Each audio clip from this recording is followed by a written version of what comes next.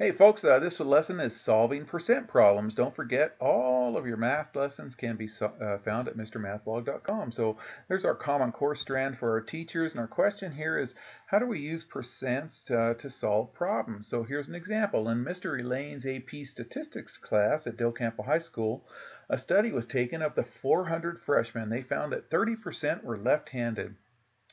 So how many left-handed freshmen does this represent? Okay, so we're going to use this diagram to solve this problem. So a big rectangle here represents 100 right here. Remember, we want 400. So percent means per 100. So here's 30 out of 100. So that means 30% out of 100. So 30% means 30 out of 100. So there were 30 left-handed freshmen out of every 100 people right there. Okay. All right, let's complete this diagram right here. Remember, we want 400. So here's 100. So this will be another 100, and this will be 30% right here. There's 300. There's 400 right there. Okay. All right, so describe how this diagram models the total number of left-handed freshmen right here. Okay, well, one large rectangle right here represents 100 students, so 4 of the rectangles represents 400 students, and the small rectangles represents 30 out of each 100 students that are left-handed right there. All right, so this part right here says, explain how we can use the diagram to find the total number of freshmen that are left-handed. Okay, well here's 30, here's 30, here's 30, here's 30. So if we add all those up, that'll tell us how many freshmen are left-handed. So 120 out of the 400 are left-handed.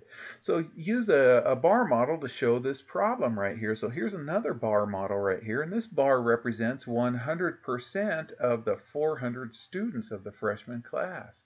So this bar is divided into 10 equal parts. So 400 divided by 10 gives us 40 right here. So 10% equals 40 right here. So then 20% is going to be another 40. 30% is going to be another 40 plus 40 plus 40 plus 40. So if we just keep adding 40 across, that'll complete that bar model right there. Okay, so how did we determine the labels along the bottom of the bar model in that last bar? Okay, so there it is right there. So the bar shows that 400 divided into 10 equal parts. So each part represented 40 right there. So how can we use the bar model to find the total number of left-handed students? Well, it said 30% of these 400 kids were left-handed, so that means 30%, which is 120. So here's another way to do that right there. 30% equals 120 right there. So we had 120 left-handers. So percent is equivalent to the ratio of a part to a whole. Remember, percent means per 100. So to find a percent of a number, we can write a ratio to represent the percent and then find an equivalent ratio that compares that part to the whole right there. Okay, so here we had 30% of 400. Okay, so 30% is 30 100ths right here, and then that told us that that was something out of 400, so 100 times 4 gave us 400, so whatever 30 times 4, that gave us that 120 right there. And then if we wanted to do multiplication, then of means multiplication, so 30% of 400 is the same as 30 100ths of 400, and 30 100ths times 400 is the same as 30 100ths times 400 over 1, which is 1200 over 100. 100 times this imaginary 1 right there. We still get 120, so there's a couple of ways right there. So let's use proportional reasoning. Proportion means a fraction equals a fraction. So one of them is going to be a percent over 100, so 28%, so 28 over 100, to find something over 25. So use proportional reasoning to find 28% of 25, okay? So let's write a proportion comparing the percent 28 over 100 to the ratio of a part to a whole, okay? So here's our part to a whole. Here's our 28% to the whole 100% right there, okay? All right, so notice that 25 is a factor of 4. 25 times 4. So what times 4 equals 28, okay? So find the multiplication factor right there, okay? So what number times 4 equals 28 right there? So hopefully you guys can figure out that 7 times 4 equals 28, like 25 times 4 equals 100. So let's answer the question right there. Since 4 times 7 equals 28, then 28% of that 25 equals 7. Okay, let's use multiplication here by a fraction to find 35% of 60. Okay, so 35% of 60, here's 35%, 35 per 100 of 60. Okay, means multiply right there, so let's multiply. 35 over 100 times 60 is the same as 35 over 100 times 60 over 1. This is imaginary over 1. And then I showed right here 35, here's 35 is the same as 30 plus 5. 60 times 30, well 6 times 3 is 18, and then add these two zeros right here.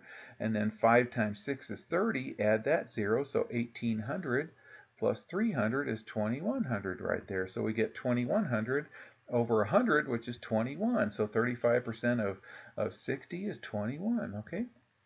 Let's multiply by a decimal this time to find 5% of 180. Okay, so they want us to convert 5% to a decimal. Well, 5% is 5 100ths.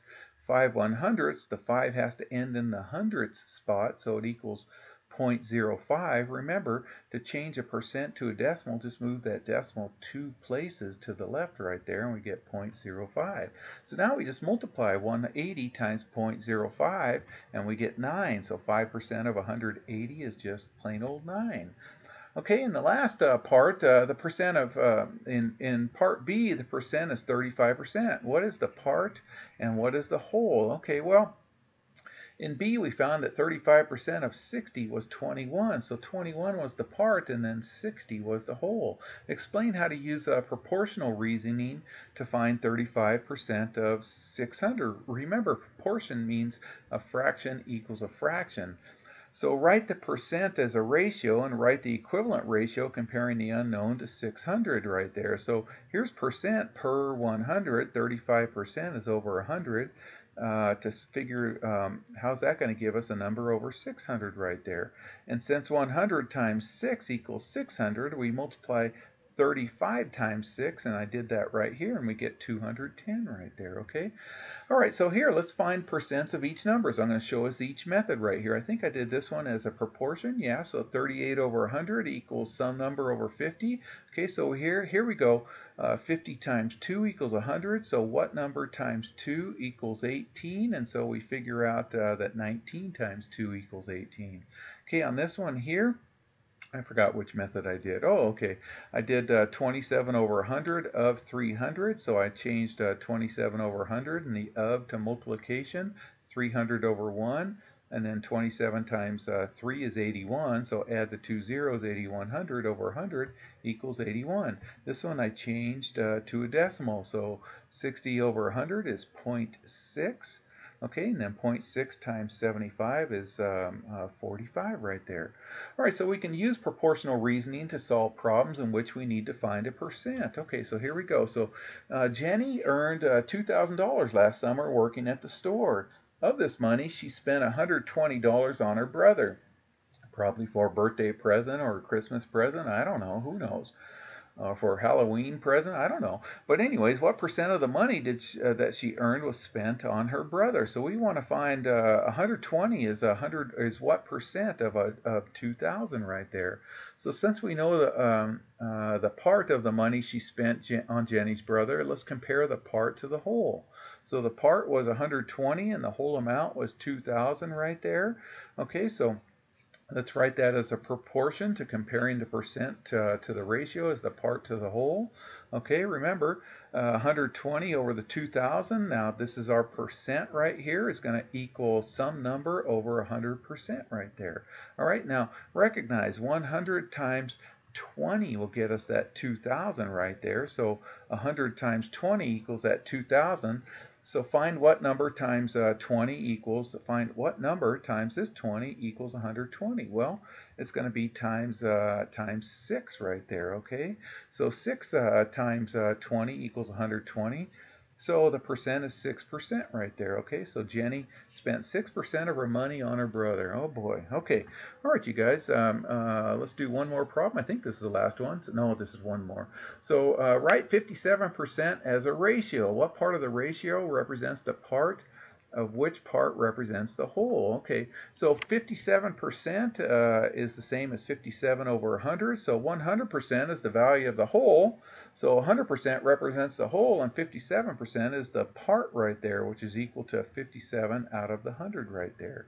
All right, so last one, you guys. So out of 25 students in Mr. Brown's class, 19 had breakfast before school. So what percent of the students in Mr. Brown's class had breakfast? Okay, so 19 out of the 25 had breakfast. We're looking for percent, so that's percent over 100 right here. So 25 times 4 equals 100 right there. So 19 times 4 should give us 76. So that tells us the percent. So 19 is 76% of 25 right there. All right, you guys, I hope that lesson makes sense, and make sure you eat breakfast before school. Take care.